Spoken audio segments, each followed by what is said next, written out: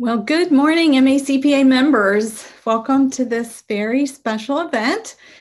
I'm Jackie Brown. I'm CEO of MACPA. I'm really excited to be here with you, with our board, with our staff, and close to 500 members today.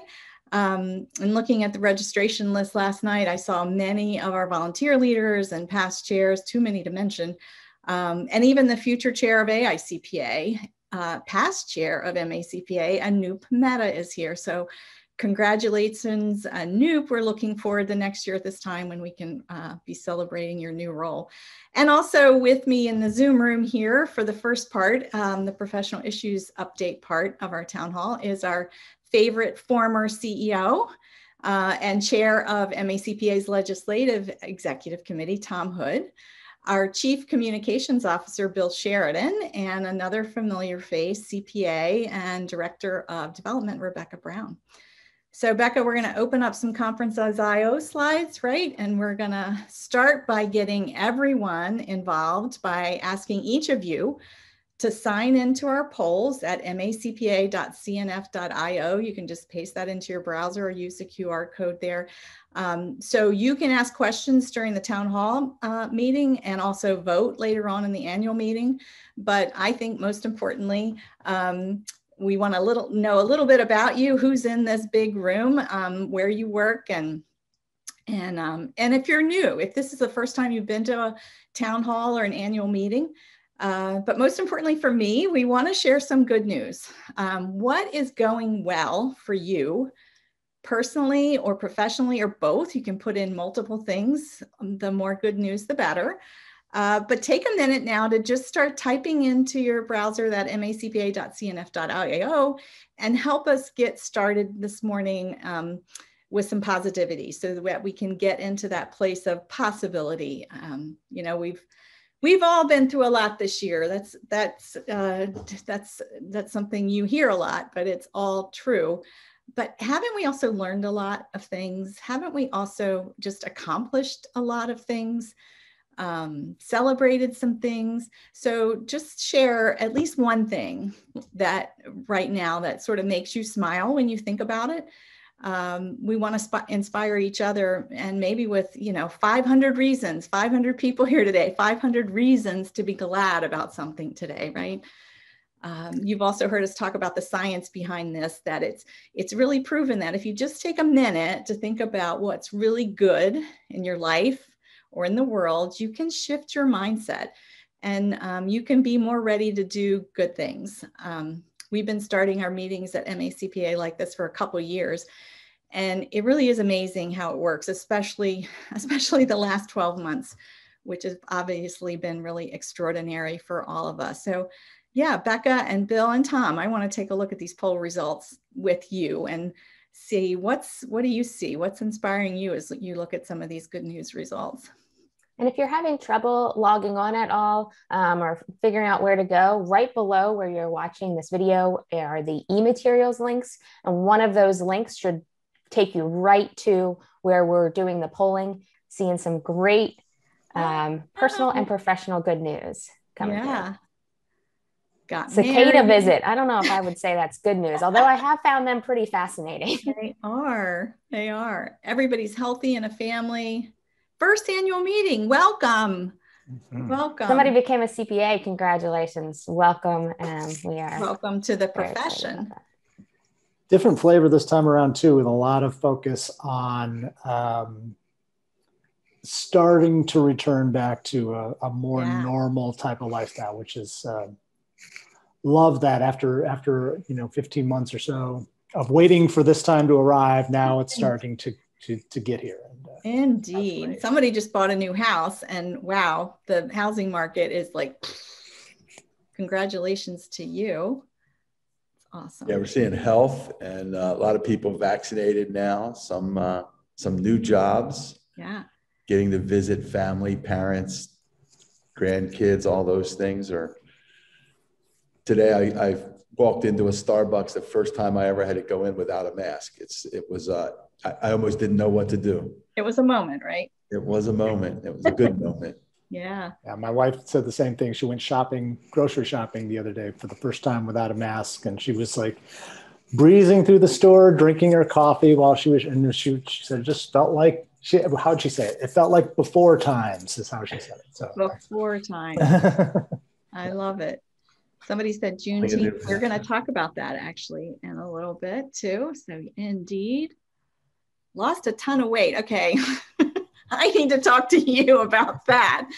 That is not the situation here with me, but definitely more family time for me. And see how that is, doesn't that just... some good news coming in. It's great to feel that from all of you out there. It's been a rough year for sure. And getting some positive vibes in is a way to start. Yeah.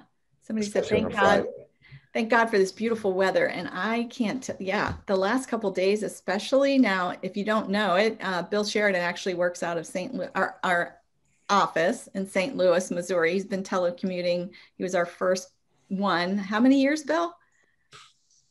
Going on 16 now, 2005. 16 years. So we proved it worked early. But anyway, he was telling me this morning, it's going to be 105 in St. Louis. Not so much for us today. We have had beautiful weather and the blessing of good health too. So using technology to its fullest. We got to turn this into something fun. These are amazing. Thank you. Thank you all for that. So TGIF for sure. Yeah. Yes. And Becca, let's leave that one open in case somebody thinks of something else that they want to share in that poll, because the more good news we have, obviously, the better. And we've opened up a couple of other questions too, having to do with when will we see you again at an MACPA event? So we're trying to figure out that whole blended learning live hybrid thing too. So we're asking this question at all our events. When do you think you'll be coming back live to an MACPA event? And then when do you think you'll be spending at least 50% of your time working in the office? We've all been working, right? It's not back to work, it's back to the office. We're collecting all of this just to help us get an insight into when things will be back to that different normal or post-COVID or what did Allison call it, Bill? The before times. Before times. Yeah. But next slide, I'm actually going to move to some more good news that happened 156 years ago. Some of our member firms and organizations are remembering today, and somebody mentioned it in the good news too, and we want to recognize it. You've seen it referenced as Juneteenth, but it was June 19th, 1865. And that's the day we can all celebrate the freedom, the emancipation of those who were enslaved in our country. So many companies are closed or closing early in observance. It just became a federal holiday, or I think it will become a federal holiday, but it certainly was a significant turning point in our history. It signaled the beginning of a journey, I would say, that we all will continue till one day, in every sense, in race, gender, age, nationality, orientation, disability, like inclusivity, which is one of our core values. Inclusivity, it isn't just a trendy word, but it's a reality in our workplace and our lives. And so we're going to talk later about the crisis for talent in this profession and the work of MACPA's foundation and that sort of critical pipeline development.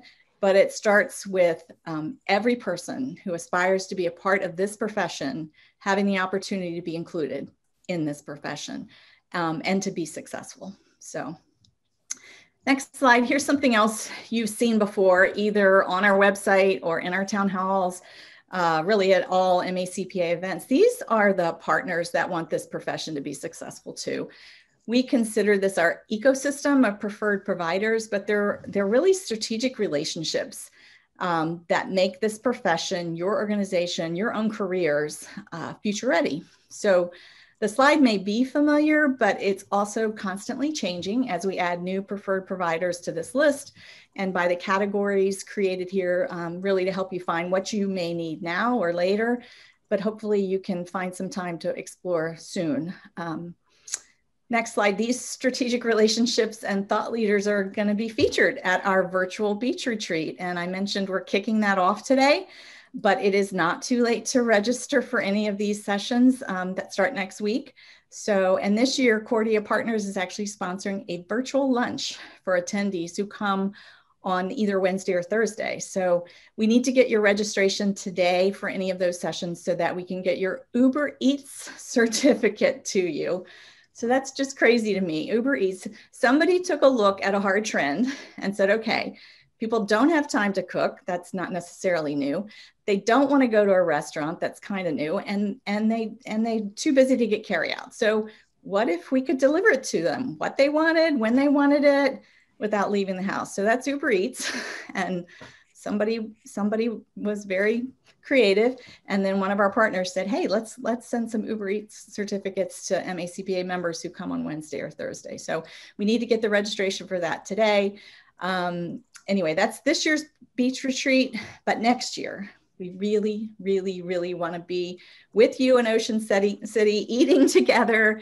And we hope you'll be ready and hope to see you there. So just a reminder of what we do and why we're here: to connect, protect, and help each of you achieve great things in your career, in your organization, in this profession.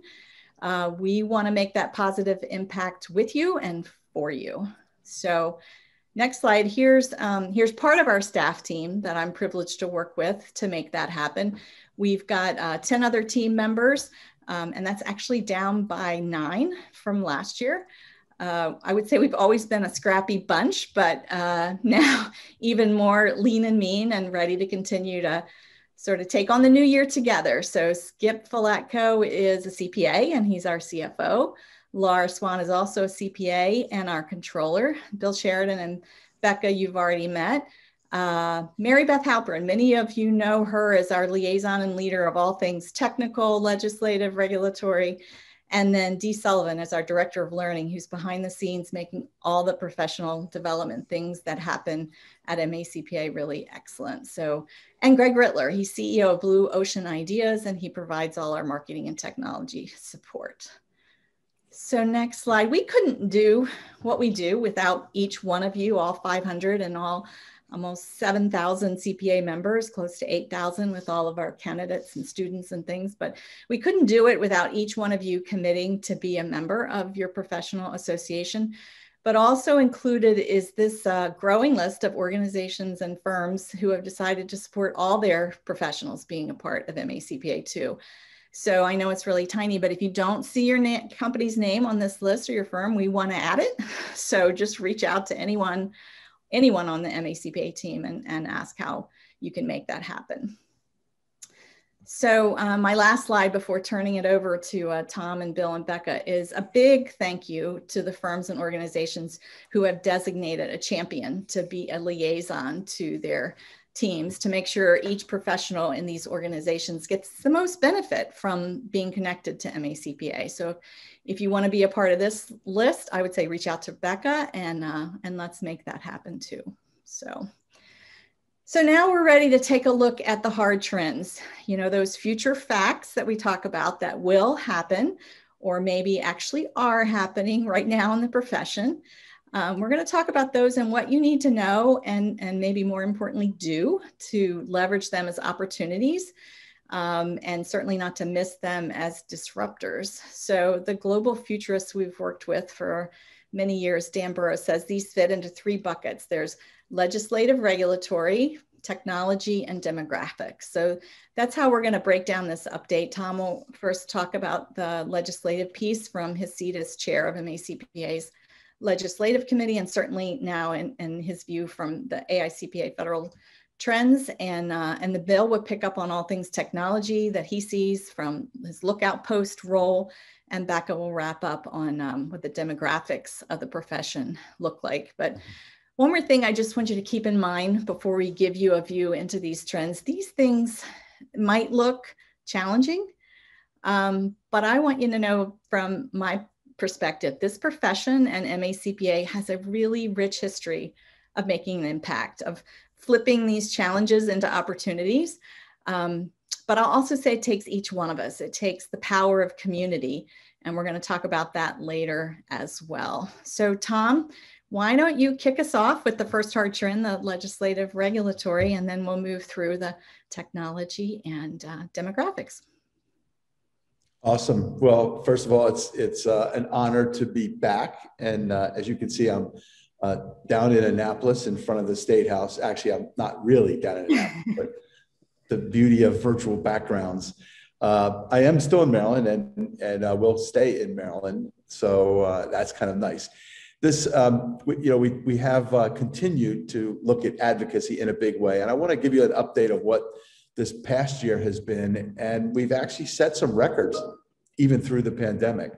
And these are the buckets that we advocate and work on: standards, federal level legislative, state, and the State Board of Accountancy, kind of the four, we call them the underground pipes that we try to maintain from an infrastructure standpoint that supports not just our profession, but the capital markets in general. So let's go to the next slide and we'll talk about one of the breaking stories is the merger of SASB and the IIRC. Of course, we love acronyms in this profession, and now we've added a few more. That's the Sustainability Accounting Standards Board, and the IIRC is the International Integrated Reporting Consortium. Both of those have now merged to create the Value Reporting Foundation. This is the merger, if you will, of the ESG movement, environmental and social governance. And you're going to see this accelerate. This is one of those trends that we're seeing. It kind of comes on top of climate change, as that's been moving more and more faster. The International Integrated Report has been a thing that's been moving for about the last 10 years. And they're accelerating. They're certainly accelerating overseas in the EU, but it's clearly moving in the US as well. And this merger is a big kind of indicator of how that's going to be progressing. So you want to keep that on your radar. It's not an immediate piece, and advocacy, we won't know until we see this moving. It also follows the kind of restructuring of IFAC, the International Federation of Accountants, and how that's going to be overseeing parts of this. So let's go to that next slide. We'll get into legislative.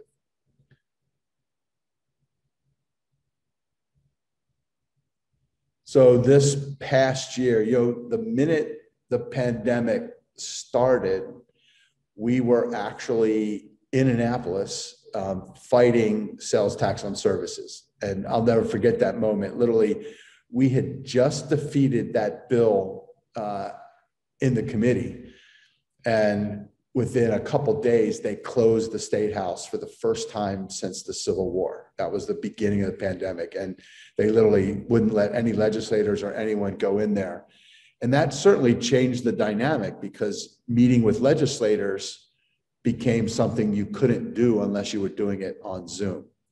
But we have a history of this, anticipating trends and then being proactive in legislative advocacy. So for instance, nano learning, 5 years ago, we knew that nano learning was a major piece coming. That's, micro learning, little chunks of learning. And in our work with Dan Burris, he had a program that actually had nano learning built into it. So we went to our State Board of Public Accountancy, asked them to consider a new regulation to allow it. And we were one of the first 2 states to enact nano learning.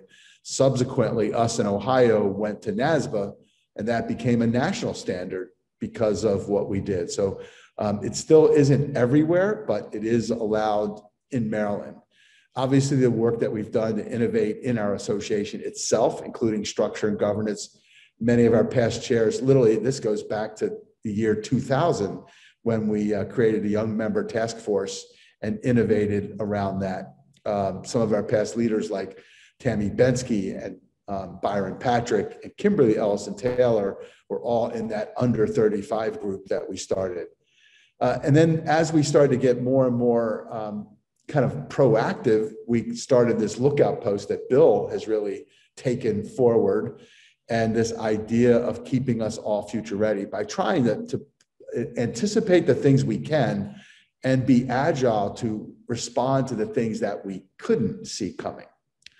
Clearly, sales tax on professional services has been, we fought it and defeated it over many years. Last year was probably the biggest battle, or well, 2 years ago now, was the biggest battle that we saw ever. And you can see that little picture was when we went down and mobilized with the Chamber of Commerce, a whole community of professional associations and businesses to actually fight that bill, and successfully. Then we go right into that pandemic. And, one of the things we had to do was get us essential worker classification, because it was like March 20th, Governor Hogan issued the state of emergency. And isn't it cool that just this week he announced the removal of that state of emergency? That's what immediately we said, wow, this is going to stop all of our members from going to work to finish the work, whether you were public accounting doing taxes or you were in the corporate side trying to process payroll and keep your finances moving.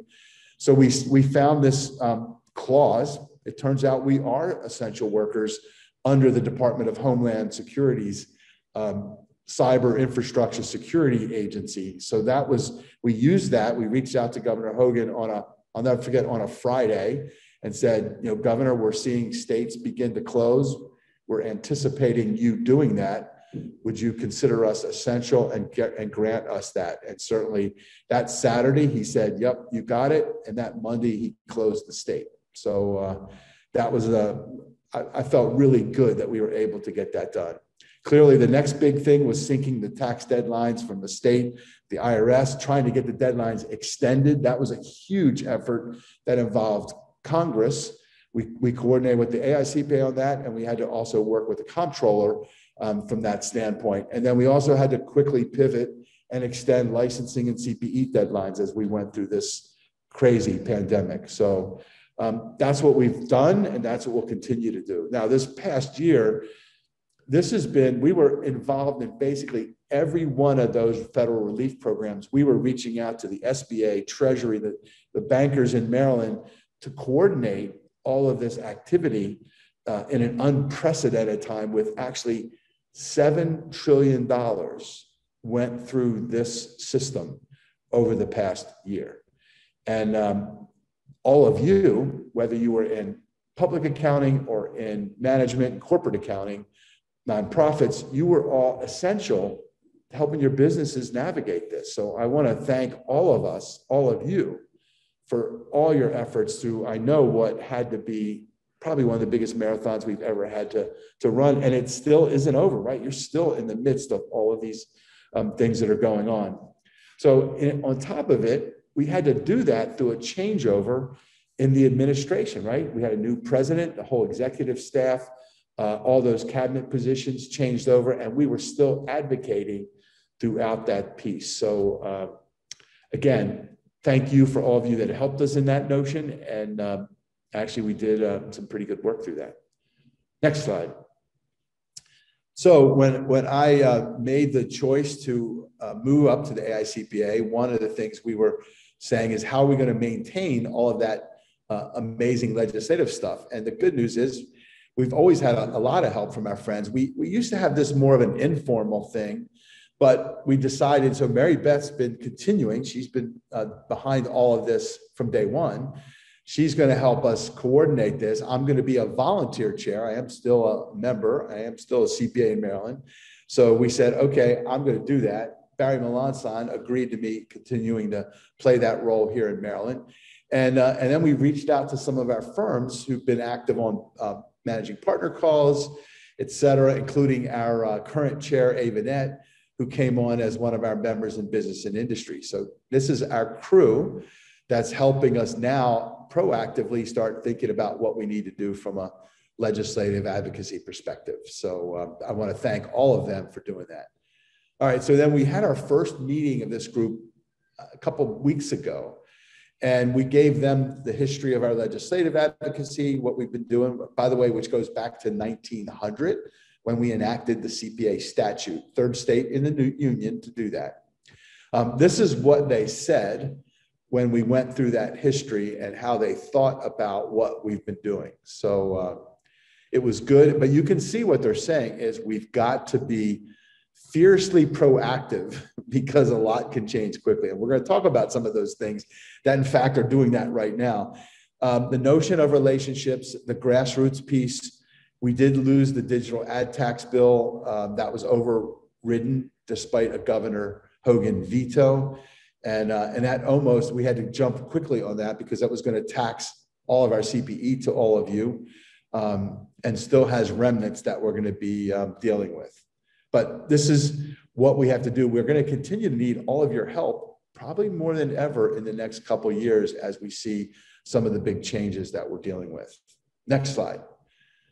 And then I have to that you guys made my day on this. I kept saying over time with Mary Beth that I wanted to completely swamp Annapolis with CPAs so they know who we are and they know how strong we are. Now, who would think in a pandemic? So we said, if we could get a ton of CPAs virtually and let the legislature know that we're here, what would that be worth? So close to 600 of you jumped on Zoom with us. And we had the presiding officers of the legislature, right? Senate President Bill Ferguson, Speaker of the House Adrian Jones. We had the Senate Chair of the Budget and Tax Committee, Guy Guzzoni, and Brian Feldman, Vice Chair of Senate Finance. So some of the most powerful legislators in Annapolis saw that we could mobilize 600 CPAs, and it really made a remark. It also turned out Senator Ferguson's dad was an accountant, and we presented our history book to both of those presiding officers who now know a lot about our history in Maryland. But thanks to all of you, you made that huge. Now we're trying to think about what we do going forward, and we might be thinking of we might do a virtual session for those who can't get down there in person, and then some level of key person notion in person down in Annapolis. So stay tuned for that. I think right now we have January 20th planned as the date. So mark that on your calendar, and either virtually or live or both, we're going to be thinking about that. Okay, next slide. So this is what happened in the 2021 General Assembly. We were worrying about onerous employer COVID regulations. We went and tried to pass a proactive limited liability bill for employers. We saw a horrible regulation in Virginia, and there was a proposal pre-session to the House Economic Matters Committee, and our proactive, even though we didn't pass that limited liability, they didn't pass the flip side of it, which would have been increasing liability for employers. So we actually think about that as a win. We were ready for sales tax on services to come back, but it did not. We were worried about data privacy. That was brewing, and that did not get introduced, I think because of all the COVID distractions from that perspective. There was a technical correction to a prior year bill on the pass-through entity legislation. Many of you were on our tax listservs. We're talking about how bad that was. Karen Cirillo helped us get that, and we did get that passed. We were also worried about anti-licensing legislation. This is a trend, a bad trend that's happening all over the nation. And about 20 states had really bad bills in it, and we did not in Maryland. We supported amendments that this is the one that was like in the last minute when Hogan vetoed that bill. They overrode that veto and immediately implemented this tax, which is horrible. No one had time to do anything with it, so we had to quickly mobilize to get that fixed. Senate Bill 787, that digital product tax. The whistleblower reward program. This one is, we're watching it. We opposed it because we were worried about this idea of false claims. We'll talk about that later when we have time, but that's a very dangerous development that trial lawyers are using to try to rope in CPAs on a either disputed or fraudulent tax filing relative to a client. And then 495, House Bill 495 was eliminating decoupling from the CARES Act.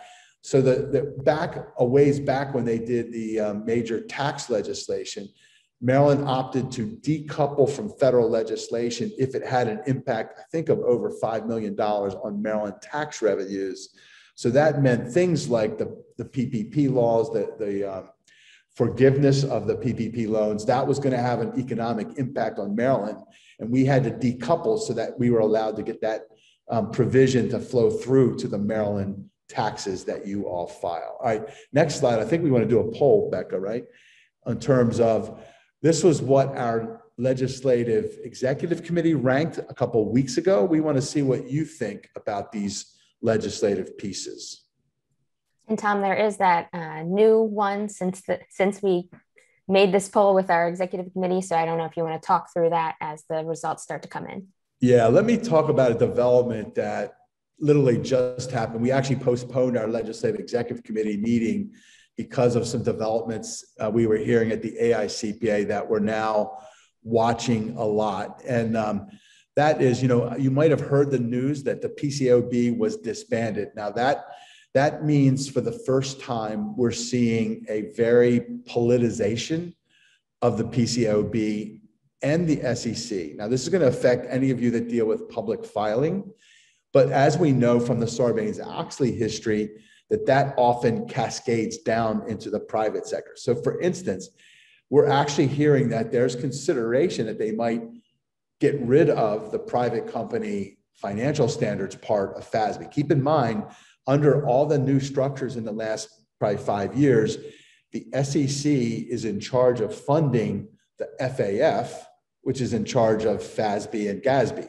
So now you've got that in a politically centered area. They've changed the SEC leadership under the new Biden administration. And we've been told they're going to be much more enforcement driven.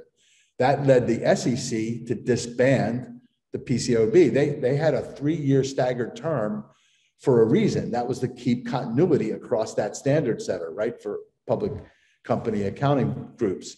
And instead, they disbanded all of them and are going to be reappointing them. So we're going to see, we think, a much more activist PCAOB. And obviously, the AICPA is already mobilizing from that standpoint. We're already beginning to prepare for a much more active federal advocacy piece. We'll be talking to our legislative executive committee about that. We'll be talking to a lot of you about that because we might have to start meeting down in Washington, D.C. and meeting with our congressional reps. We're going to ask you later today if you have any key contacts with our federal legislators or Marylanders. So if you know any federal senators or House of Representatives, and then if you know any of our state legislators, we want you to let us know that so we can beef up our key person program with your help. So right now, it looks like sales tax on professional services continues to be big. Second, the professional occupational licensing threats. Third, digital sales tax implications. Fourth, looks like data privacy and anti-licensing legislation. So I can tell you that the data privacy, the thing that we worry about is oftentimes the way they write that law, it says, for instance, nobody can have any social security number information. So how are you going to do taxes if they do that? And they've actually done that once that we had to quickly repeal. So that's the kind of key content. We like data privacy. We just don't like it when it has unintended consequences to the ability for CPAs to do the work that we do. You can see, we also might see a rise in employment laws in the state level as a result of all the activist pieces that are going on right now in our society. And by the way, that tax commission down there, the almost 3 from the bottom, we call that the Feldman Act or the Feldman Commission. We've been advocating for a commission in the government, I mean, certainly in the tax system, the legislature, to be mobilized to look proactively at Maryland's tax laws and not always react. So just like that data privacy thing, right? They just enact it. They don't even look at the implication, especially from the compliance side. And that creates that complexity that we have to deal with. So that's why we're going to support Senator Feldman again. And we'd love to get that kind of commission. And we also want a CPA to be on that as a permanent member so that we can advise the legislature when they start thinking about all these crazy laws that they like to put in. Okay, good stuff there. Lots of good feedback. Pretty close to what we had there. So what you can do to help: attend CPA Day, January 20th. donate to our PAC. It's the only way we can actually legitimately give money to a legislator and get their attention to meet with them. We'll actually go with any of you that are key people and give you PAC money to go meet with those legislators with us and our lobbyists. And then you can see the bench there and it looks pretty empty. We've had some amazing members over time that have been huge in their relationships with legislators. Larry Kamenetz is probably like the grandfather of our legislative advocacy. Dawson Grove, rest in peace, past chair, was an amazing, had major contacts like that notion. We've had many, many more. Al DeLeon took on that and still is active in that notion. But here's the point. We had a super varsity team and they've all retired. And we don't really have a JV. So any of you that are willing to say, I'll be a key contact, or I'd like to learn how to do a key contact. And we have to build this bench, both at the federal level and at the state level. And we actually haven't been as active federally, except with this exception of all this PPP stuff in the last year. And that's really where we said, we've got to start building this back up. So we need your help, because together, if we can mobilize, they pay attention to grassroots. And that's how we've been successful. All right, next slide. There's the PAC. You guys could all take that link right now and give us, $10,000 each. That would be awesome. Or even $10. I know CPAs, as I like to say, are rather frugal. And many of you don't like to donate to this, but I will tell you that the trial lawyers, they raise about $500,000 a year, and they use that to influence legislators to enact crazy laws like the False Claims Act or tort liability and all these other areas that are, quite frankly, hurting our profession or could be very, very dangerous. So hopefully you'll help support us in that notion. Next slide. And I want to close with this because I feel very proud of continuing our legacy here. We do have the best regulatory infrastructure for CPAs and CPA firms in the United States. And I'm proud to say that. Individual and firm license mobility, we were early on in Uniform Accountancy Act, comprehensive definition of a test. And by the way, there's some proactive clauses in there that like lock in SOC reporting and some other digital parts that we were proactive around the country and enacted in Maryland for your benefit. Top firm liability environment, we've continued to keep contributory negligence. We're one of only 5 states left. This is where the trial lawyers every year think about trying to take that back. Non-CPA ownership, simple majority, best CPE environment in the nation. CPE is CPE. We don't have all the crazy restrictions or any of that stuff. And we have nano learning. And thank God we had 100% e-learning before we had to do 100% e-learning. Separate state board of accountancy fund.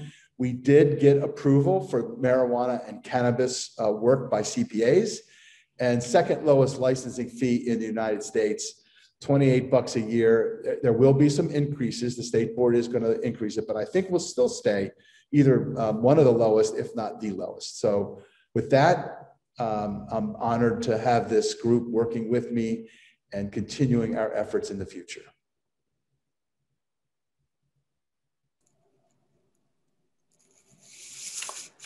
All right. I guess that brings me to the agenda to talk a little bit about technology. Tom, thanks for that really comprehensive look at what's going on the legislative and regulatory front. And man, it's hard to keep up with all of that at times, and not really at times, all the time. It's hard hard to keep up with everything that's going on and all the stuff that we need to pay attention to. Next slide, which kind of brings me to this point, right? I mean, there's just you heard Tom talk, there's a ton of stuff going on. And that was just one of these 3 hard trends that we're talking about, right? So much stuff to be paying attention to on the legislative and regulatory front, certainly on the technology front. I mean, we've been banging the technology drum for years, and that train's not slowing down, it's speeding up. More and more of the stuff is coming at us faster and faster than ever. Demographics, you're going to hear Rebecca talk about.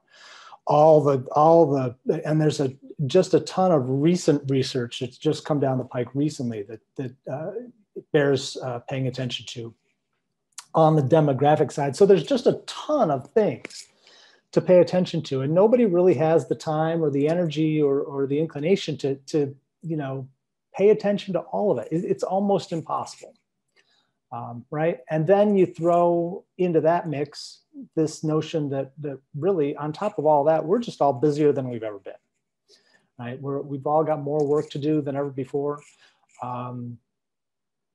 Busier than ever before. I know a researcher who might challenge that and say, really, it's not necessarily that we're busier than ever, it's that we're more distracted than ever. Thanks to, things like our phones and the little notifications pinging us every 5 minutes, and we feel like our attention is being stretched pretty thin these days. But yeah, that's really our number one issue, right? Is just all of the stuff going on, plus the fact that we're busier than ever before, and who has time to really make sense of all this stuff. And it's challenging. It's a really big challenge. And then, this happened, right? So, we've been, like I said, we've been talking about these changes in technology, these exponentially advancing technological advances for years, almost decades now, trying to get people to pay attention to things like cloud computing and artificial intelligence and blockchain and all the rest. And people get it. I mean, they've gotten it for years and years and years. But I think the general notion for a long time was, I understand this stuff is important. We've got time to figure it out.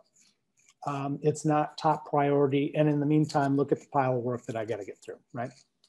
So we're gonna pay attention to this stuff, keep telling us about it, and we'll get to it at some point. And at some point actually happened to be, I guess, early March of 2020, which is when COVID kind of crashed through our walls and forced our hand on this stuff, right? Suddenly we had to immediately pivot and take advantage of some of these technologies so that we could just get our work done, right? When you're talking about things like setting our teams up to work remotely, right? And how do we keep them healthy? And all these other things.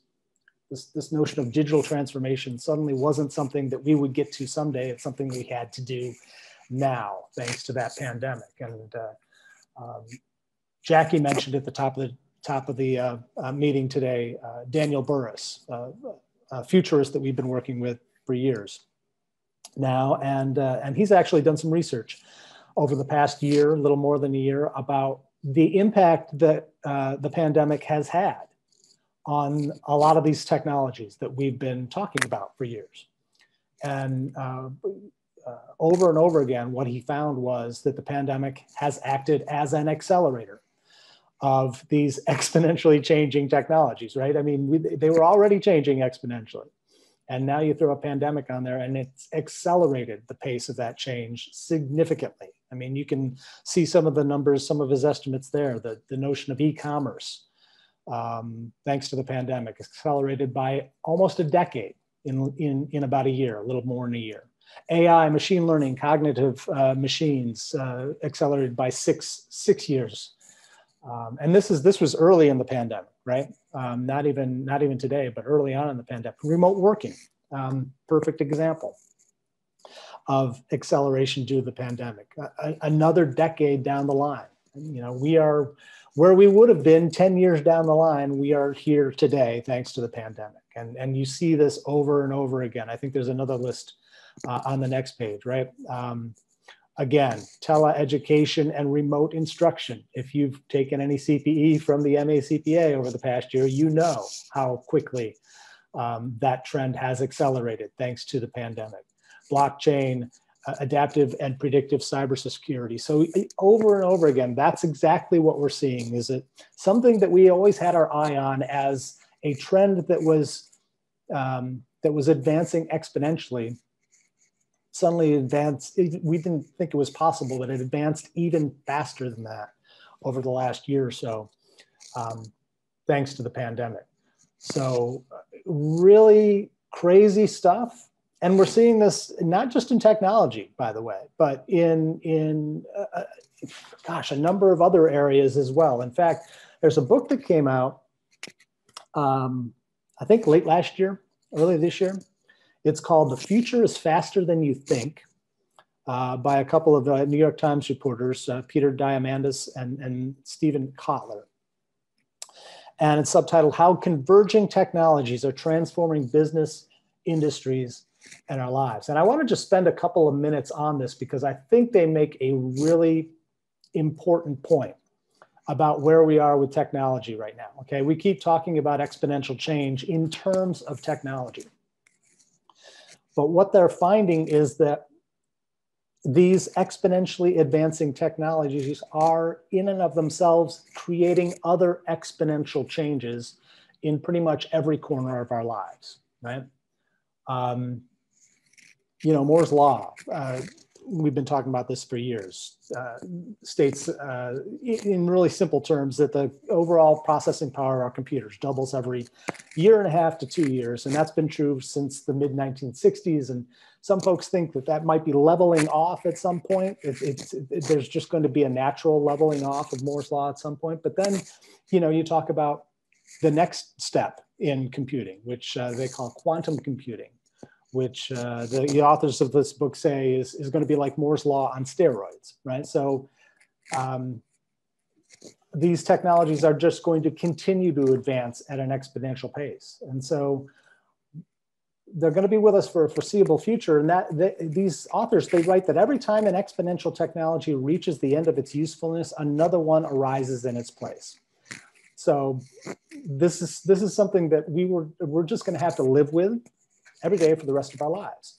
And what we might not realize, they say, is that the impact that rule, that Moore's Law exponential rule has on nearly every other corner of our world. It's not just technology that's increasing exponentially. These authors make the point that they think there are 7 forces in the world right now, each of which is a byproduct of converging exponentials, right? Kind of a second order effect in technical parlance. It acts as an additional innovation accelerant is what they're calling it. So I guess really what it comes down to is this: as technology increases exponentially, it forces other areas of our world to also increase exponentially. So those 7 forces, what are they? Think about these things for a second and the impact they have on your lives. Force number 1, saved time, okay? Here's what they write. Innovation demands free time. The more free time that advancing technologies give us, the more we can innovate, right? They at one point in the book, they write, buying a watch used to require, going to the store. Watching a movie meant riding in a car to a theater. Booking a plane ticket once included telephone calls and hold times, and sometimes having to talk to an actual human being, God forbid. But not anymore, and all this has consequences, right? Saved time isn't just a benefit of technology, it's a driver of innovation. So the faster these technologies advance, the more time they're going to save us, and that's going to allow us to do even more things from an innovative standpoint. Force number 2, availability of capital. They say creating new technologies requires money, and lots of it. The paradox is that new technologies have given us countless ways to raise money, right? Think about things like crowdfunding and venture capital and initial coin offerings. So it's a technology turbo boost, so to speak, that's turning dollars and cents into ideas and innovation. The third force that they're talking about is demonetization. Okay, and the example that they point to is sequencing the human genome, right? In 2001, rather, sequencing the entire human genome took about 9 months to complete, cost about $100 million. Today, latest technology today can do it in about an hour and for $100. Or 6,480 times faster and 1,000,000 times cheaper, right? So as a result, if you're working in genomics, then your government research grants now go a whole lot further than they did before. And that's happening across industries, right? We're getting way more bang for our buck now, which is going to allow us to do more innovative things. And again, this is all due to advances in technology. I love this one, force number 4, the fact that there's more genius available in the world today, right? In decades and centuries past, discovering a true genius in the world was like finding a needle in the haystack. But with today's kind of interconnectivity and the exponential explosion of networks, you know, we're all connected pretty much. And the fact that all these people can work together, these authors argue that all of these barriers to discovering genius are now starting to fall. And the result is that we're going to see more breakthrough ideas, faster innovation, greater acceleration. I mean, really incredible stuff. Fifth force that they talk about is the abundance of communications. The more networks we have and the more people who are connected, the more innovation that takes place. I love the stat in the book. They say, consider in 2010, roughly 1/4 of the Earth's population, or about 1.8 billion people, were connected to the internet. By 2017, that penetration had reached 3.8 billion people, or about half of the globe. And over the next half dozen years, they say we're going to be able to wire up almost all of the rest of humanity, adding another 4.2 billion people and minds, by the way, to the global conversation. So again, connecting more people, thanks to these technologies, means that we're getting more done. We're innovating more. We're going to see more breakthroughs because more people are contributing to that conversation. New business models is the 6th force that we're seeing thanks to these technologies. So they're creating new ways of doing business, which in turn are creating new innovations. And we're seeing this in terms of things like, I love this, and I want to make sure I get this right. A set of they say that we're already ordering things online via, say, Alexa, right? We're just saying, hey, Alexa, order me this. And then we've got 3D printers who might be able to actually build what we order immediately. And then we've got drones or autonomous vehicles that will be able to take what was built for us by a 3D printer and deliver it to our door. And it's kind of, they're calling that an autonomous business model. And it's something that didn't exist before, but it's here. We can do it. We can order something via Alexa, have it printed by 3D printer, delivered to us by autonomous vehicle, and humans very rarely enter the picture. And this is an entirely new business model. And the authors say we're seeing more and more of these types of things emerge thanks to these new technologies. And of course, the last one, the 7th force that they're talking about is the really interesting one, if you ask me. It's longer lives. We're living longer. They say this long sought after, fountain of youth is closer than you might think. So there's this guy named David Sinclair, who's co-director of the Anti-Aging Lab at Harvard Medical School. Yes, there is such a thing. He estimates that the first person to live to be 150 has already been born. That's happening. The authors of this book quote a futurist by the name of Ray Kurzweil, who says, he often discusses the concept of what he calls longevity escape velocity, okay? Or the point at which science can extend your life for more than a year for every year that you're alive, okay? So if I'm 54. So what they're saying is that, we're getting close to the point where science may be able to extend my life another 54 years, thanks to technology. And as far future as that sounds, this futurist says that we're a lot closer than you might expect. He says it's likely that we're just another 10 or 12 years away from the point where the general public will hit that longevity escape velocity, which is, it's crazy to think about, but it's here. And the implications of this stuff stretch way beyond just living longer, right? How many of you have enough money to live to be 150 years old? I don't think I do. How many of you are prepared for a 75-year retirement? If you do financial planning, are you helping your clients prepare for stuff like that? So, I mean, these are the conversations that this stuff is having, that these trends are having on our lives and on our clients' lives. And that, I think, is the really interesting point about this book is that, we keep talking about technology as the big driver. And technology is merely driving other exponentials that are driving other exponentials, and it just, the cycle continues, right? So we're at that point now, I think, where we used to think of new technologies as how many of you remember like 10, 12 years ago when we thought social media was like a cool new technology, and now it's just part of the conversation. Smartphones were a brand spanking new cool gadget that we could play with, and now everybody's got one, and it's not a technology anymore. Technology is just kind of the ground floor, and it's creating all these other exponentials that are driving our world forward. So that's the kind of stuff that I think is really, really interesting to consider with all this. And so next slide, this is the point in the conversation where most people's heads explode and say, okay, I can't cope. When you're talking about all this stuff, this is just, there's too much to consider. It goes back to that first slide, right? What's our number one problem? Who's got time to wrap their arms around all this stuff when we're just busier than ever trying to churn through the work on our desk? And what I always like to fall back, I say I'm an optimist by, I guess, nature. And I like to think that there's at least 3 reasons why all of the stuff that we've been talking about isn't anything to panic over. It's not anything to fret about. There are good reasons why this stuff is actually a good thing to consider, and trying to figure out the opportunities that are around all these things. So the first reason that I think that I'm optimistic about all this stuff is this slide, right? Tom was zeroed in on this a long time ago. We're now in what we're calling the 4th industrial revolution, which, so what does that mean, right?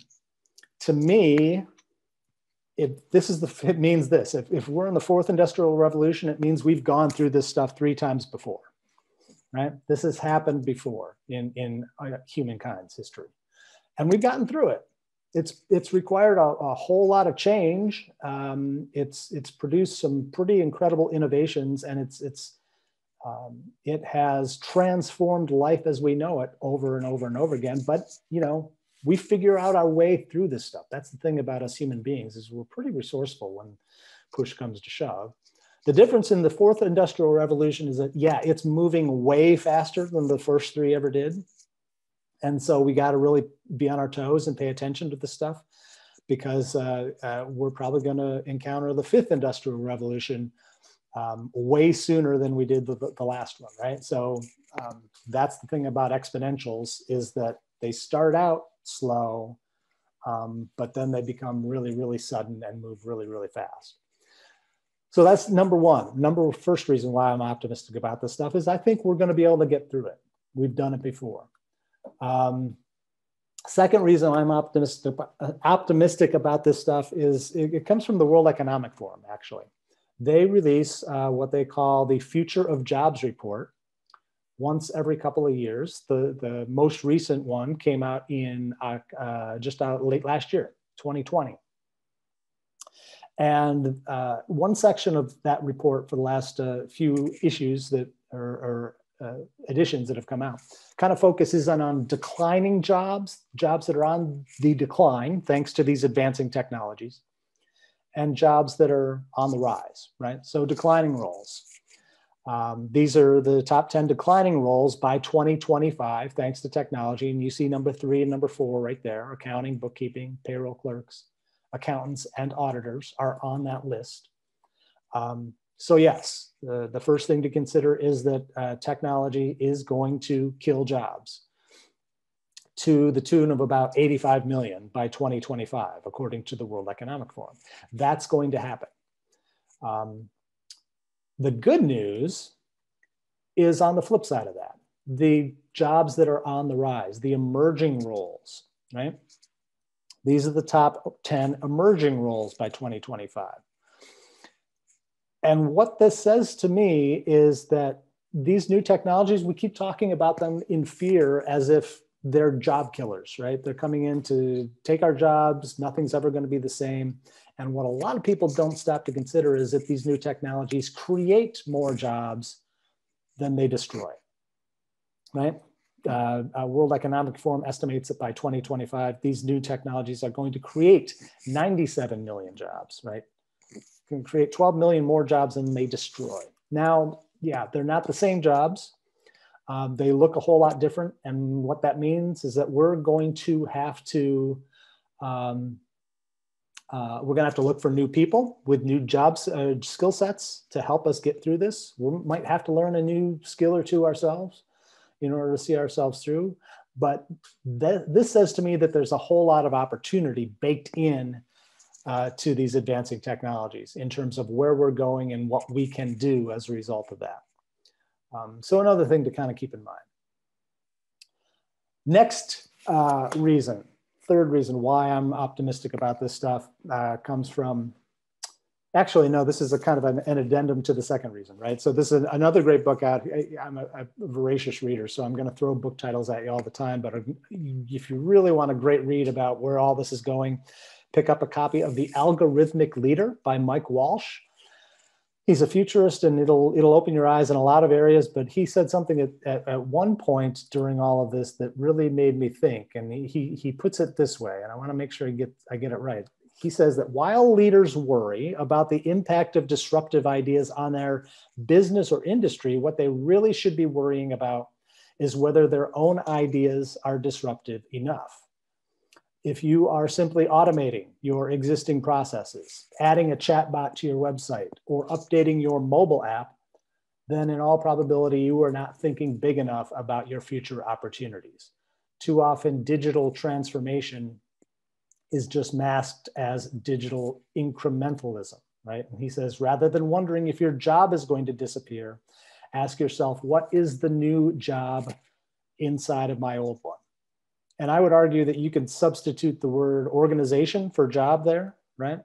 Rather than wondering if your organization is going to change or disappear, ask yourself, what's the new organization inside my old one? How do we have to evolve in order to take the most, in order to get the most out of this digital transformation, right? And that I think is just something. It's going to be. I hate to use the phrase "new normal." It's become just so cliche now, but it is. That's life in the world today. Is we can't stand still. We've got to figure out how we need to evolve in order to thrive going forward.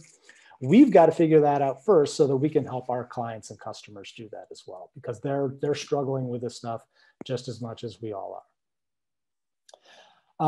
So just for some food for thought there. And then the last thing I want to leave you with is a note from Alberta Brea, who is Executive Vice President, Digital Strategy at Edelman. And this is the final reason why I'm kind of optimistic about this stuff.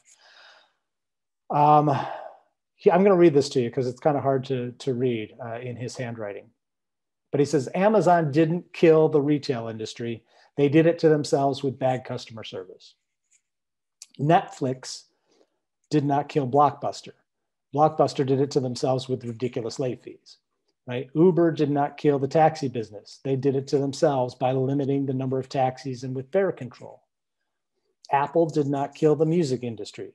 They did it to themselves by forcing people to buy full-length albums. Airbnb did not kill the hotel industry. They did it to themselves by limiting the availability and pricing options. Here's his bottom line. He says, technology by itself is not the real disruptor.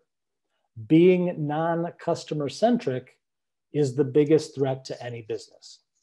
So as you're wondering what to do about all of these advancing technologies, and folks, these advancing technologies, they ain't going away. They're just, the AI of today is going to become something 5 years from now, and that's going to become something, and this is just life as we know it from here until the day we die. But as you're thinking about these things and how to make sense of all that stuff and the impact that these technologies have on you, that question, how can we use these trends, these technologies to be more customer centric, to better serve our clients and customers, to help them solve their problems? Right? If we can do that, imagine how indispensable we are going to be going forward. So that question, how can I help my customers? How how will this trend help them, right? And how can I be a conduit to that? That is the real question. Now, how do I keep up with technology, but how can I use these advancing technologies to better serve the folks that I work with? So that is my spiel on the second hard trend in Dan Burris's trio of hard trends, which is technology. And I think we're moving on now to Rebecca with a look at the third hard trend. Thank you so much, Bill. And there's actually a comment in Conferences.io that says, thank you, Bill, for all of your optimism. I agree that there are numerous opportunities and benefits to adopting technology. And so, yes, thank you for your optimism. And it is a force in our organization. And you'll see perhaps from me that I am not always the most optimistic. And maybe that's my former auditor coming out. I have a little skepticism in me, but I know it's all about balance. And I very much appreciate the optimism and the opportunity in all of these challenges, both the regulatory and technology, and what we're going to go to next, which is the demographic trends that we're seeing. So there's three specific trends and issues that I want to address, and they're all intertwined, right? They're all impacted by each other, by the other hard trends in tech and government regulations, and so it's a little bit of a mess in some ways when you think of how everything impacts each other. Just like Bill mentioned with the exponential technology, it's not just the technology, but it's the resulting other exponential trends. So we've already talked about technology and government regulation. And when we talk about trends, it's important to talk about both the direction of the trends, so increasing or decreasing, and the speed, which, as Bill just mentioned, is exponential in terms of, and accelerated in terms of technology.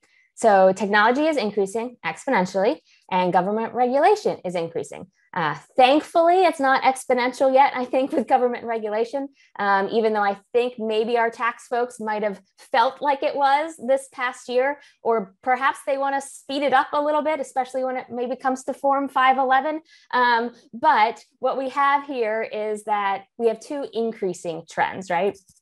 And unfortunately, I think what we're seeing in the CPA pipeline is Newton's third law kind of at play. While tech and government regulation are increasing, our pipeline is actually decreasing and at a faster rate each year. Students and those that advise them are choosing not to pursue the CPA, or they're even choosing not to major in accounting at all. And at this time, when regulation, as we said, is increasing, which is, of course, increases the need for talent inside of our firms and organizations, we have this crisis of talent. Now, you might say, Rebecca, you know, we've seen this before, right? In 2002, we had Sarbanes-Oxley, huge increase in demand for talent, and the pipeline rose and met that demand, right? And you'd be right. So why am I thinking that perhaps this is any different? Well, first is that technology component, right? Those forces already at play. And then the second is some demographic trends that I'm going to address a little bit later of generations, diversity, equity, and inclusion. But first, since we're all CPAs, we got to look at the data. What is the data really telling us, right? This is from AICPA's 2019 Accounting Graduates Supply and Demand Report. And it's using data captured in 2018. So you'll see that date in there.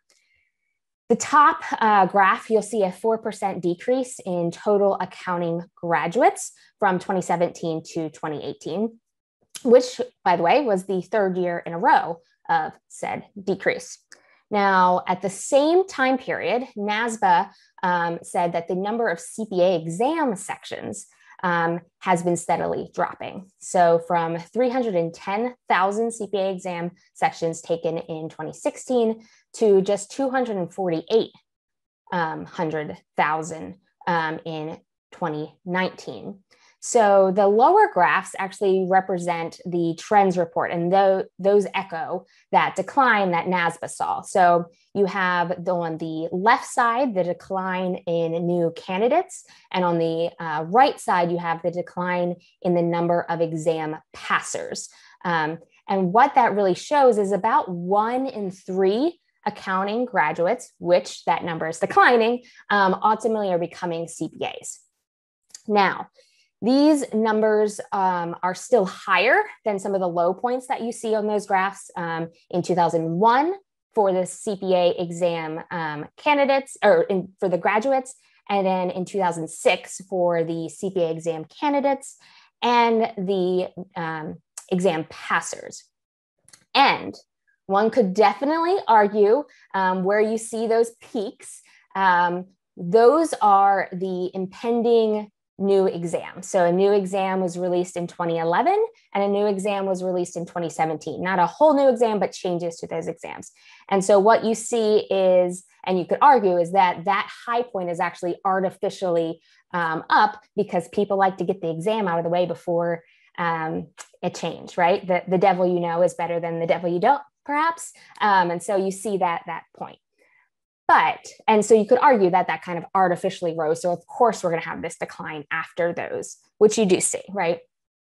But I'll be honest, this pipeline and reports like this are what keep me up at night. And I don't think it's just me. What I've heard from our members in public accounting, I've heard from our members also in business and industry, the talent market is tight and it's getting tighter, right?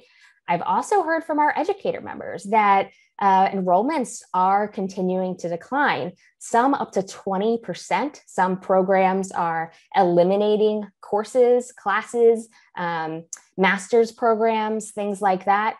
And all of that conversation actually was happening before the pandemic hit. And the pandemic has had a severe impact, of course, on higher ed. Finally, of note, not graphically displayed here, but in 2020, NASBA reported that they only saw 204 examinations sections processed. And so that's down another 18% from 2019. And of course, they rightly blame that on the pandemic and COVID-19 because, testing sites were closed for a period of time and things like that. But really what it does is beg the question of what decline is really hiding behind that kind of 2020 excuse for everything of COVID, right? So all of those were national stats, right? So I want to show you something that hits a little bit closer to home. Each year, the MACPA and the State Board of Accountancy jointly host the new CPA swearing-in ceremony. Last year, unfortunately, thanks COVID, we weren't able to, but we are planning to this year. So save the date now for November 18th. Put it on your calendar. We're going to figure out a hybrid event, but we're excited to celebrate this profession again in that way. So I went back the last couple years, and I took the invite lists, the new CPA lists that we invite to the swearing-in ceremony. And so I put them here in a graph for you all. And so you'll see in Maryland, we see that kind of new exam is coming spike actually happened in 2017.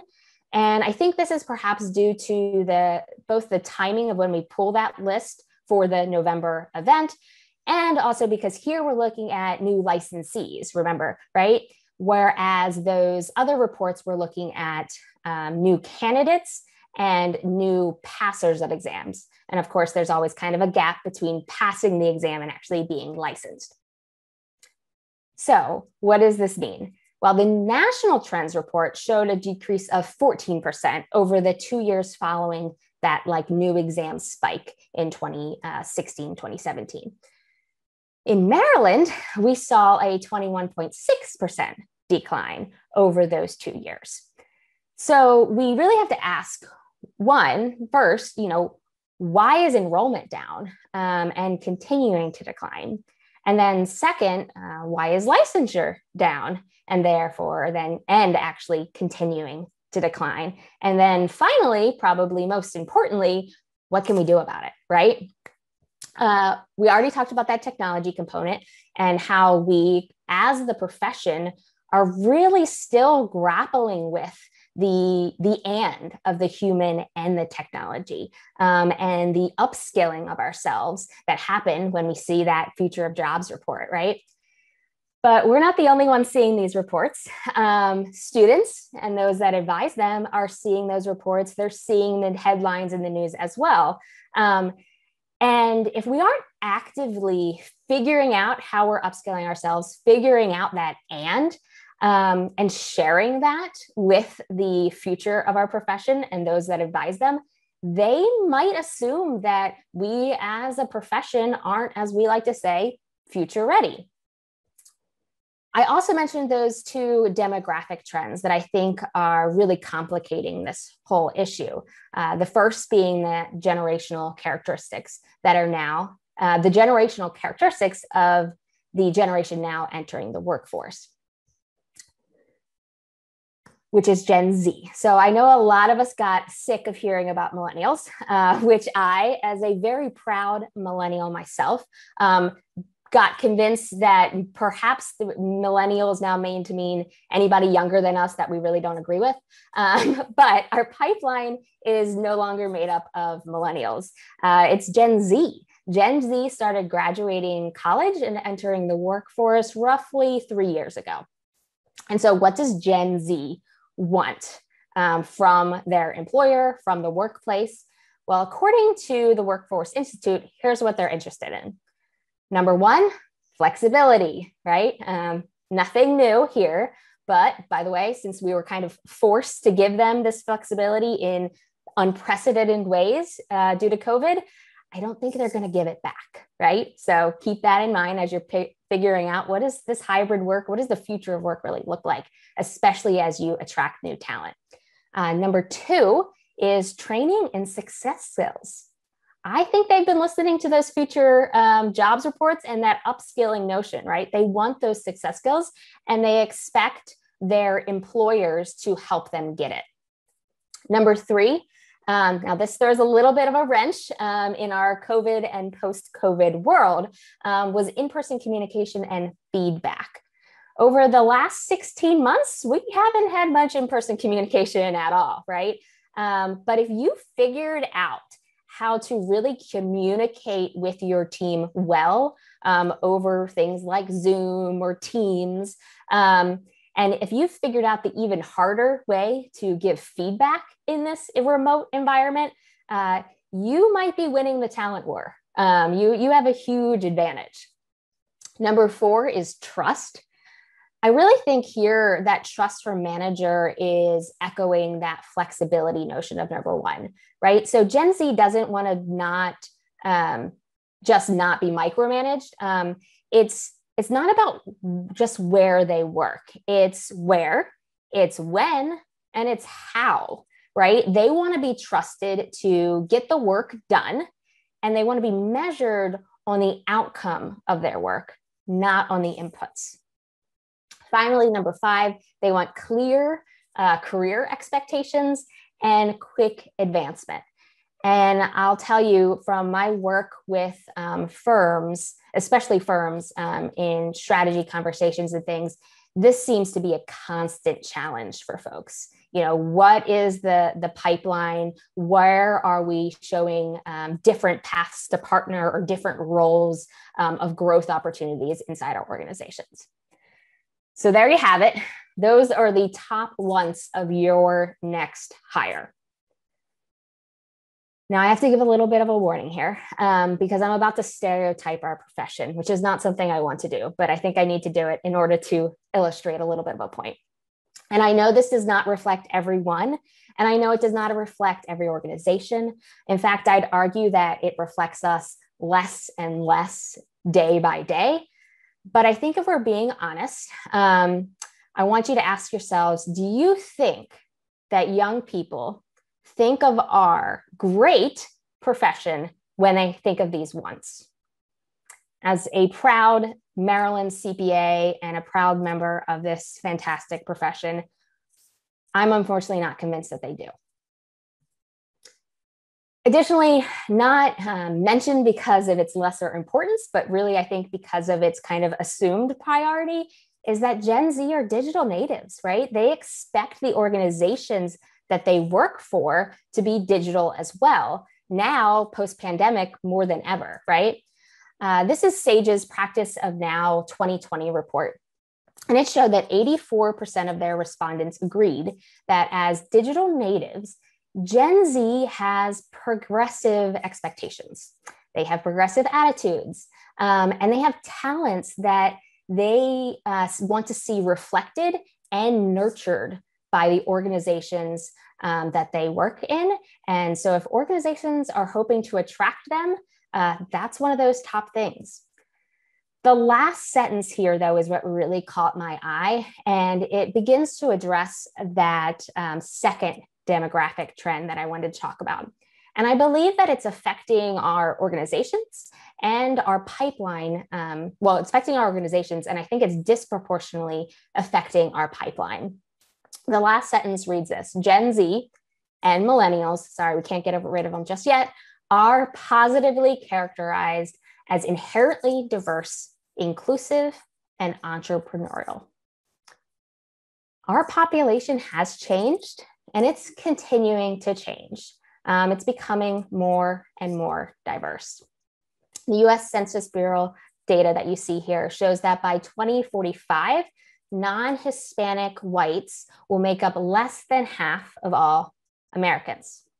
Now, I know what you're saying, 2045, Becca, I'm just trying to get through today. I'm trying to get through July 15th. I'm looking for Form 511. I get you. But when we look at this actually generationally, it's important to note that on January 1st, 2020, before the world kind of went crazy, non-Hispanic whites under the age of 18 were already in the minority. By the way, those under the age of 18 is Gen Z, and following behind it, Gen Alpha. So among all the young people, so under the age of 18 in the US now, there are more minorities than there are non-Hispanic white. What does that really mean, right? Your future talent, the talent that you're trying to hire today, the future of this profession is diverse. And honestly, that's really fantastic news, right? Because diversity breeds innovation, and diversity improves operational and financial performance. Diverse teams have expanded market share, and they're 158% more likely to understand their customer and client base and be able to innovate. But there's always a but.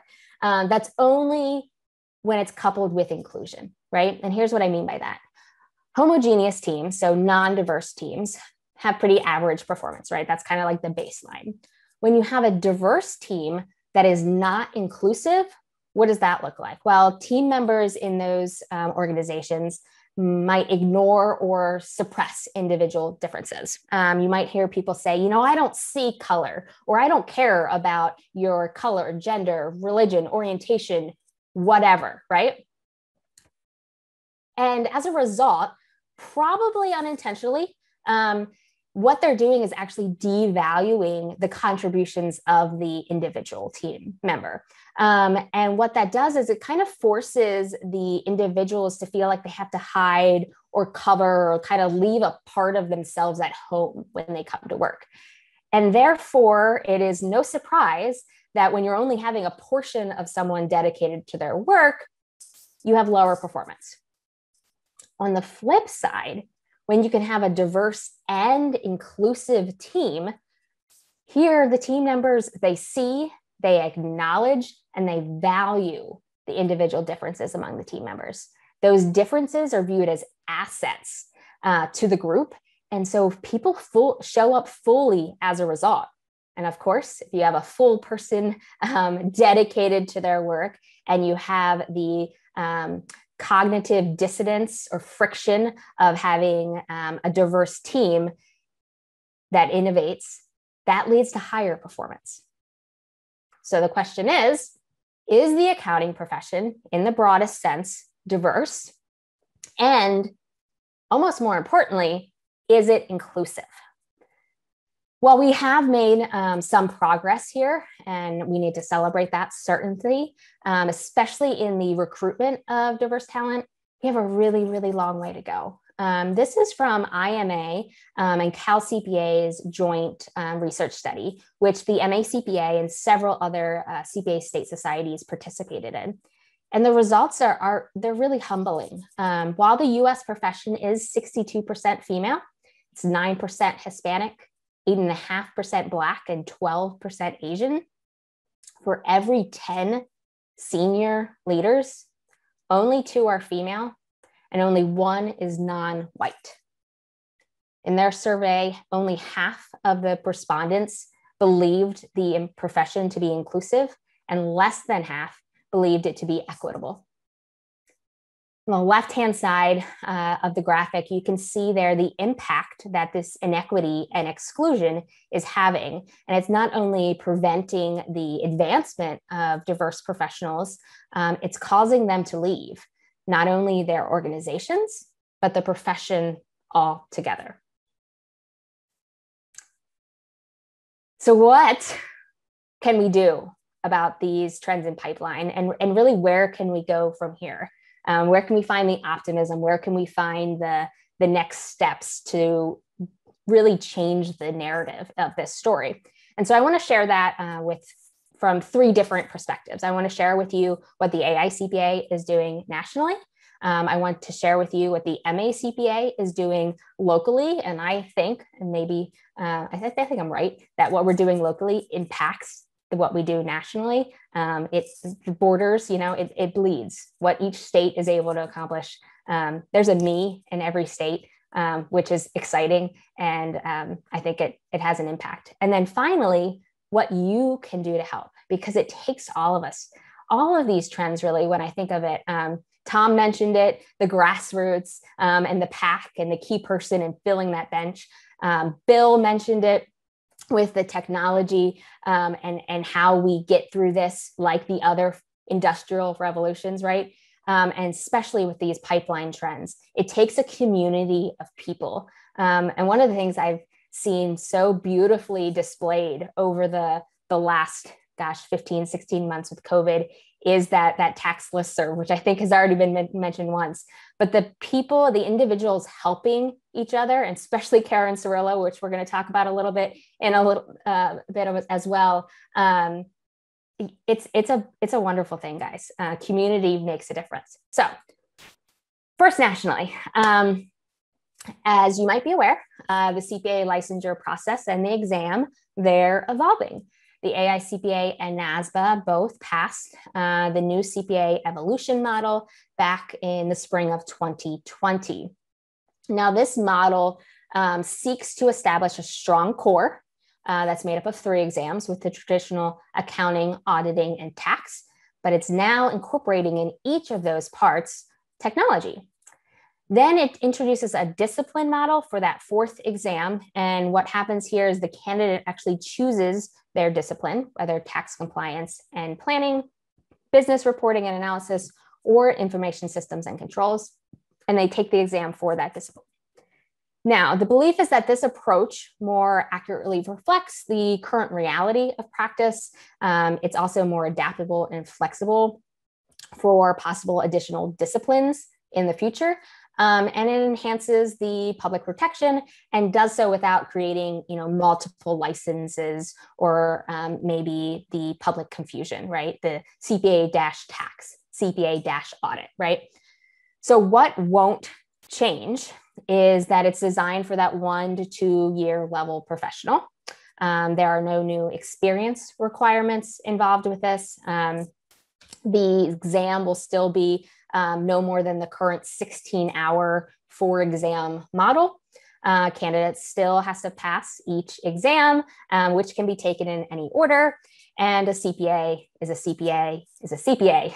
There is no differentiation intended in the market between the disciplines once the candidate has that credential. So just like you have no idea what I scored on my CPA exam or Tom, or that CPA speaks for itself.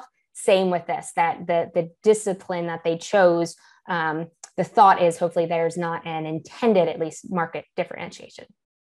What does change is that the candidate passes those 3 core sections and then that 1 discipline section. And then to make room for the technology component in that core and to cover some of the more discrete content and range of skills inside of the exam, they're going to have to strip out some of the more highly specialized content. I'm thinking things like pension accounting, for example, and those things might be removed. Now, not all of this is decided on. There are task forces working on all of these things.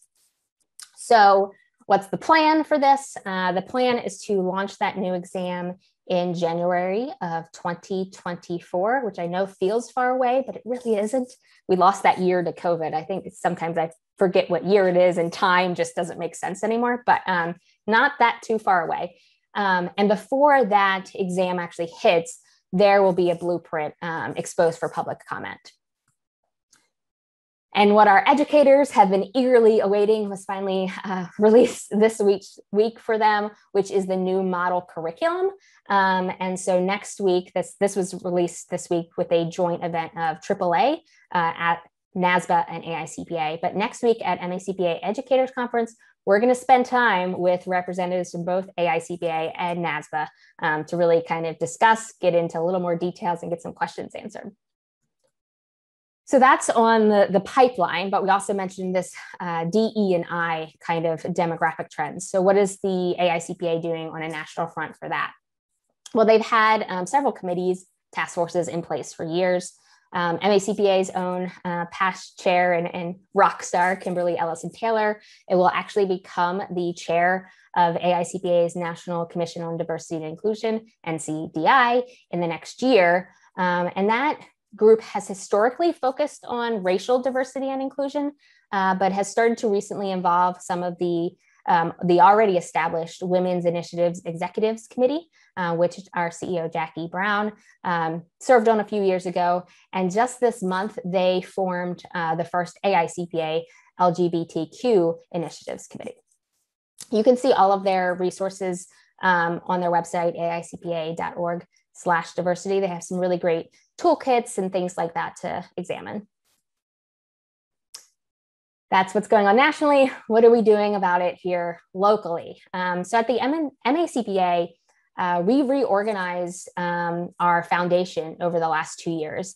It's a 501c3 entity, and we did that in order for it to cover kind of a broader range of activities to support the pipeline and to support diversity, equity, and inclusion initiatives in the profession. What we do, what our mission is at the foundation, is to build a strong and diverse talent pipeline. We want to have resources for future CPAs, for educators. We want to support diversity, equity, and inclusion initiatives in the profession. We want to provide training. We want to grant scholarships, of course, and we want to facilitate those mentoring connections in order to grow, engage our profession. What this looks like really kind of practically are programs and initiatives, right? So programs like our Student Leadership Academy, which we started in 2015. And this year we had to, again, virtualize, but we reset it as the Future CPA Leadership Series. It looks like our mentor program, which, by the way, applications are now open for. So if you go to that community tab on the website, you'll see the mentorship application there. Our Candid Conversation series. So this brings that quarterly cadence and a great learning opportunity for you and your colleagues on issues of diversity, equity, and inclusion. Our Women to Watch programs, which is scheduled for September 24th, in person and virtual, will be that week, I think, is our first hybrid events, and Women to Watch nominations are open now, so be sure to do that. Our Leadership Academy, this is for emerging leaders in firms and organizations, giving them those skills as they move from an individual contributor focused on the technical work to all of a sudden managing people, and what do those skills look like differently. That is actually scheduled for August 18th through the 20th in person. That's what we heard loud and clear from our young professionals, is that they wanted to be in person. So we're able to do that in our MACPA offices. That's open for registration. And then finally, I kind of started with this, but our CPA swearing in ceremony, save the date for that. That is scheduled for November 18th, sorry. And again, will be a hybrid experience that we're working on. Of course, scholarships are part of that, and also partnerships with all of our universities and organizations like Junior Achievement that is allowing us to spread the message of our great profession and career opportunities downstream to high schoolers, middle schoolers, and even elementary school, which is crazy. But with the prevalence of STEM, we got to get younger and younger to inspire the next generation. Organizations like NABA, the National Association of Black Accountants, like Beta Alpha Psi, the Maryland Department of Education, and of course the AICPA. So that's what your association is doing. But as individual CPAs and members, here's what you can personally really do and help us with as we move the needle. Show your Maryland CPA proud. This is something that each of us really can do. And it can be as small as remembering to say, I'm a CPA that does what, whatever that blank, fill in the blank is, and not just, oh, I'm an accountant when somebody asks you what you do. Our profession is somewhat hidden, right? But it is the backbone of our economy. And as Tom Peters would say, and in a great podcast he did with Bill several months ago, it's a helping profession. It's also a really great career path, right? With some financial benefit too, that we don't always display because we are humble, but students look for that. It's full of opportunities, right?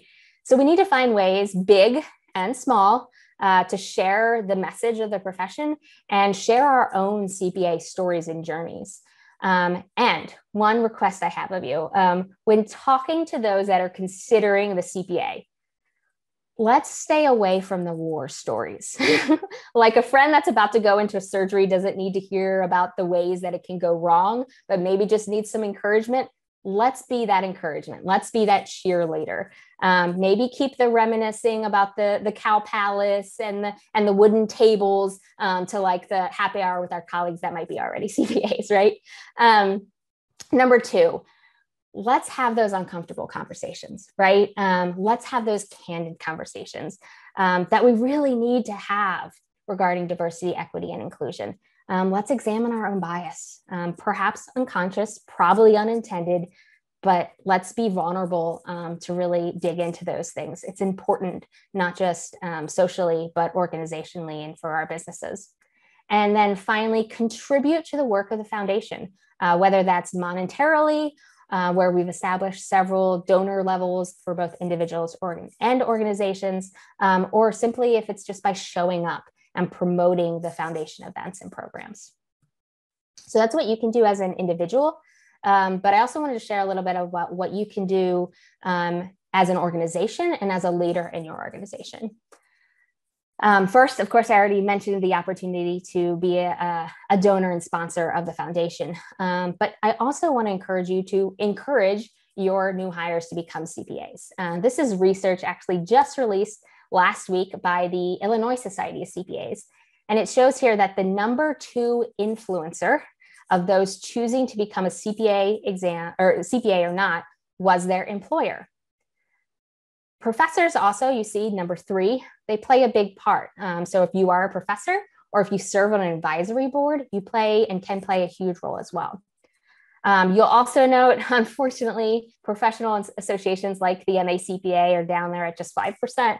So we don't hold a high influencer role. So we especially need you in our community to influence and encourage the next generation of CPAs. Finally, they also did some research on the challenges, and the number 1 challenge stated by those who either started the CPA process and then abandoned it, decided not to pursue it at all, or were still kind of weighing their options, was workload, time, commitments. And this is something that as leaders in organizations, we actually can do something about. Now, I'm not by any means saying that is easy, especially with those increasing regulation trends. I know. But do what you can to really prioritize your team members' development. It benefits you and it benefits them in the long run as well. It gives them growth opportunity inside your organizations. It gives your team additional skills, and it actually increases retention when people feel like they're being invested in, right? Now, I haven't been looking at the questions. I'm scrolling down and I don't see it yet, but I'm sure somebody's going to ask. It's the 150 hours, isn't it, Becca? That's the thing that's causing people to not take the exam. And I'm not saying that that doesn't need to be looked at, but I am saying it didn't even make it in the top 10 here. So yes, we should examine that. But let's start to take action now where we can. Let's give time off for the exam or to study if we need to. Let's assist with the cost of the review courses. Let's incentivize the CPA and encourage team members along that path. And then to end this section, I'd like to ask you, and I'm going to open up a poll now. These challenges were always present, right? So what helped you? Right? If you're on here, you're either a candidate, a future CPA. Hopefully I didn't discourage you in any way. And if you are a CPA, what encouraged you to be able to overcome some of those challenges? So the way I have this poll set up is actually for you to be able to enter your responses, but also be able to like up using the little thumbs, other people's responses. So we can really quickly kind of get a prioritized list of ideas that we as the MACPA can do, and you as its members can do as we encourage the next generation of CPAs. Becca, that was great. And Bill and Tom too, I love how you got really specific about things people can do. And I love this last poll. Becca, I want to keep it open, and I want to start. Becca's got the slide up right now, which talks about the last poll that she put out there, like what's really helped you overcome these challenges. And let's just take a look at that. Tom, Bill, Becca. We also have our executive committee and our award-winning Karen Cirillo in the Zoom room now. So anybody jump in. What are you seeing there? And then we'll take a look at some of the questions that are in Conferences IO too. Pull this up. Yeah, I mean, it's overwhelmingly, you only see the top 9 here because of the ranking, but you should on your screen see the full listing.